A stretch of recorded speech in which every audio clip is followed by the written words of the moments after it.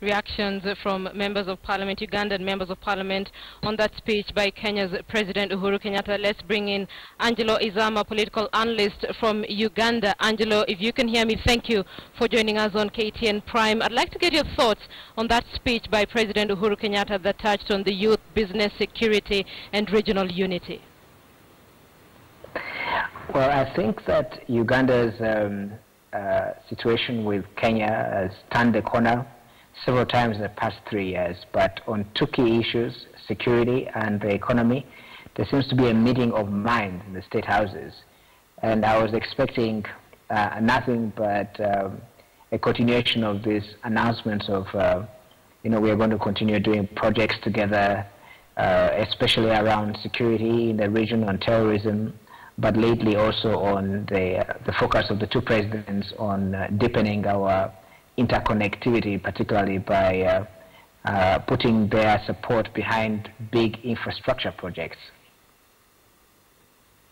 Angelo, so how would you define the relationship between Kenya and Uganda in the last couple of years, 3 or 4, if I can say?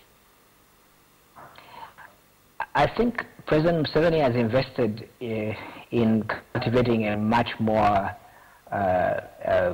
sustainable relationship built around this idea of East African community.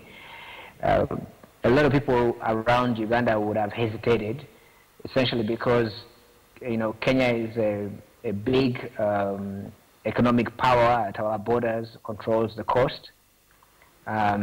In more normal times, you wouldn't consider that a positive stance because they can cut you off of the coast. But I think the Ugandan government of the day has taken the view that progressive relationships with Kenya involve joint investments that would further embed the Kenyan economy with the Ugandan economy. But also the situation in Somalia has changed things for us so much so that the main export of Uganda, which is security, has become also essential to Kenya. Yeah, it's now a regional issue. Angelo, allow me to quote a little bit of what President Uhuru Kenyatta said. He said, if you want to go fast, go alone.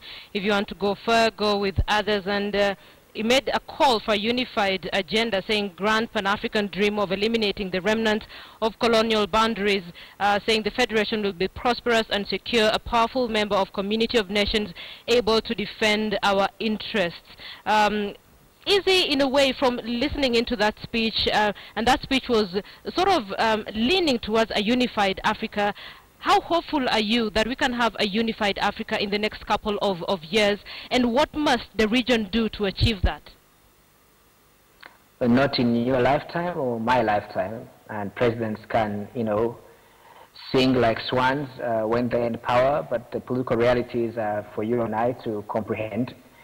I think that African unity at a continental level is just a dream. Our own president has considered that it's going to be a gradual process. Let's talk about what brings Kenya and Uganda really together, and it's just a handful of projects that we're talking about here. And they're infrastructure projects on the one hand and economic ties on the other, but also joint security around our commitment in Somalia. Once those things, if they were to disappear, we don't have as much in common anymore. And like I said, Uganda has to deal with the reality that Kenya is an economic bully at our borders that controls the coast. And if relationships with Kenyan politicians were to change, we would find ourselves in a bind. And policymakers here have to prepare for that eventuality regardless of who's in power. All right, Angelo Izzama, political analyst from Uganda, thank you for speaking to us on KTN Prime.